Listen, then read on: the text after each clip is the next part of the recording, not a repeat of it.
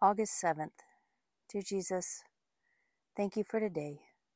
Thank you for friends who help show me back to you. And I thank you for this time to read your word. I ask for my friends and my family who need supernatural healing. God, that you would do a miracle in their lives. You know their hearts. You know how they're seeking you, how they love you. I pray that you would bless them and heal them through and through. That if there's anything spiritual that is attacking them, that you would bind it and cast it away from them. I pray that you would bless this time of reading your word, that you would help us to see and understand and know your truth. Jesus, in your name we pray. Amen. Ezra 4:24 through 6:22. Thus the work of the house of God, which is at Jerusalem, ceased, and it was discontinued until the 2nd year of the reign of Darius, king of Persia. Then the prophet Haggai and Zechariah the son of Iddo, prophets, prophesied to the Jews who were in Judah and Jerusalem, in the name of the God of Israel who was over them. So Zerubbabel the son of Shealtiel and Yeshua the son of Jozadak rose up and began to build the house of God which is in Jerusalem. And the prophets of God were with them, helping them. At the same time, Tattenai, the governor of the region beyond the river, and Shethar-Boznai and their companions came to them and spoke thus to them: Who has commanded you to build this temple and finish this wall? Then accordingly we told them the names of the men who were constructing this building. But the eye of their God was upon the elders of the Jews, so that they could not make them cease till a report could go to Darius. Then a written answer was returned concerning this matter. This is a copy of the letter that Tattenai sent. The governor of the region beyond the river, and Shethar-Boznai and his companions, the Persians who were in the region beyond the river, to Darius the king. They sent a letter to him, in which was written thus: To Darius the king, all peace. Let it be known to the king that we went into the province of Judea, to the temple of the great God, which is being built with heavy stones, and timber is being laid in the walls. And this work goes on diligently and prospers in their hands.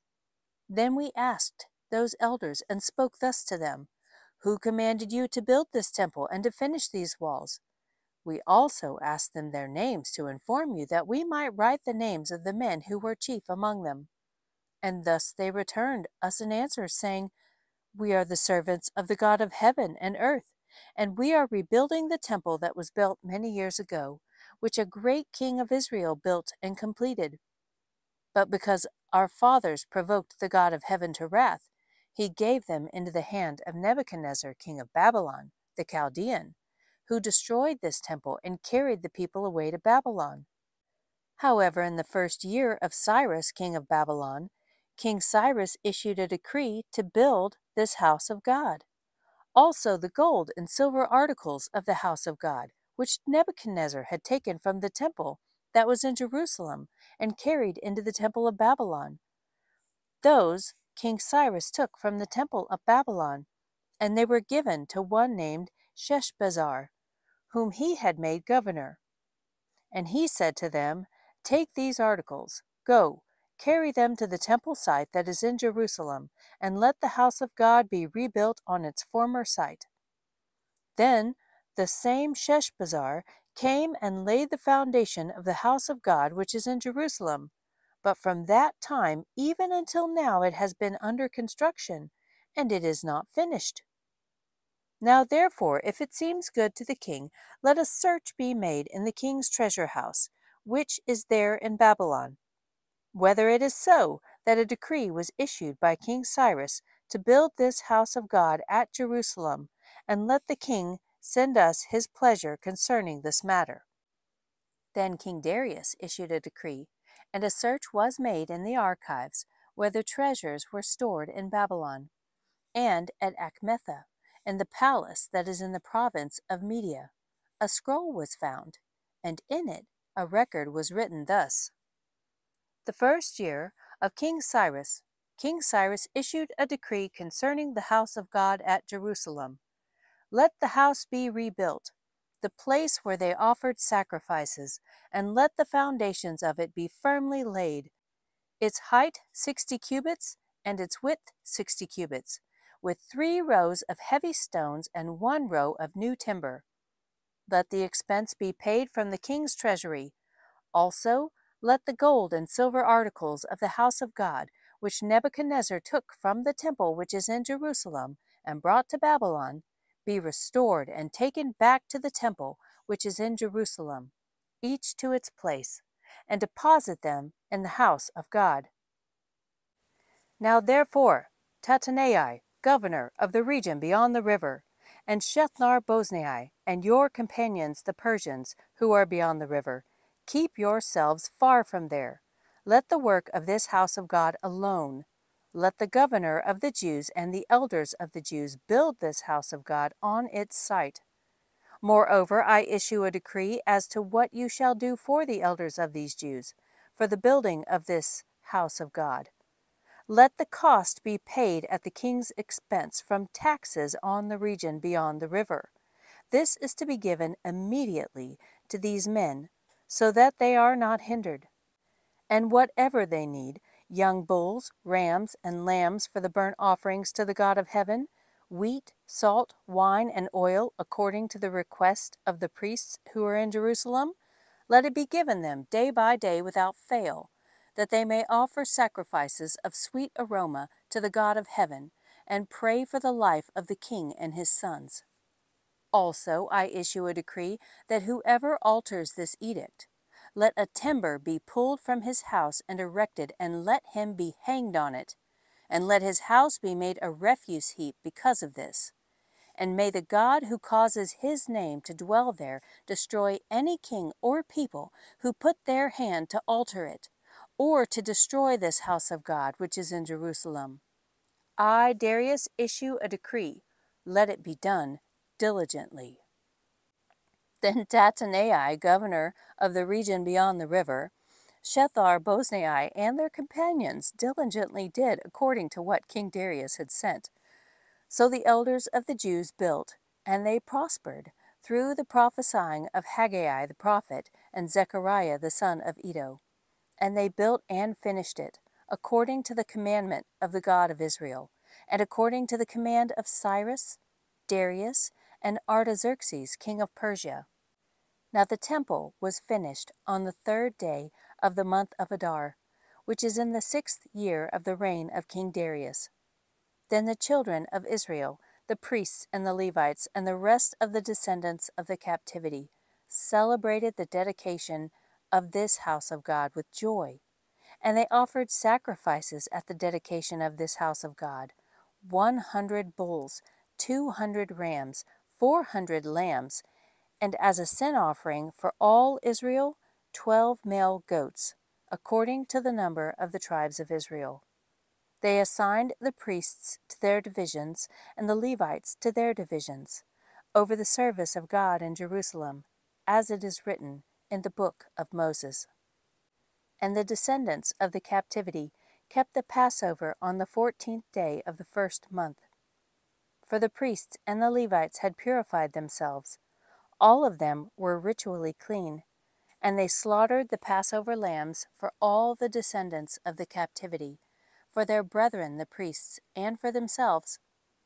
Then the children of Israel who had returned from the captivity ate together with all who had separated themselves from the filth of the nations of the land in order to seek the Lord God of Israel. And they kept the feast of unleavened bread 7 days with joy. For the Lord made them joyful, and turned the heart of the king of Assyria toward them, to strengthen their hands in the work of the house of God, the God of Israel. 1 Corinthians 3, 5-23. Who then is Paul, and who is Apollos, but ministers, through whom you believed, as the Lord gave to each one. I planted, Apollos watered, but God gave the increase. So then neither he who plants is anything, nor he who waters, but God, who gives the increase. Now he who plants and he who waters are one, and each one will receive his own reward according to his own labor. For we are God's fellow workers. You are God's field. You are God's building. According to the grace of God which was given to me, as a wise master builder, I have laid the foundation, and another builds on it. But let each one take heed how he builds on it. For no other foundation can anyone lay than that which is laid, which is Christ Jesus. Now, if anyone builds on this foundation with gold, silver, precious stones, wood, hay, straw, each one's work will become clear, for the day will declare it, because it will be revealed by fire, and the fire will test each one's work, of what sort it is. If anyone's work which he has built on it endures, he will receive a reward.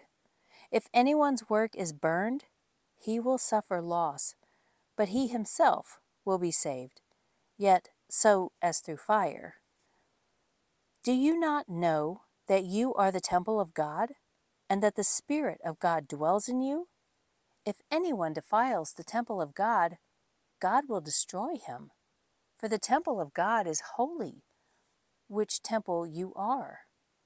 Let no one deceive himself.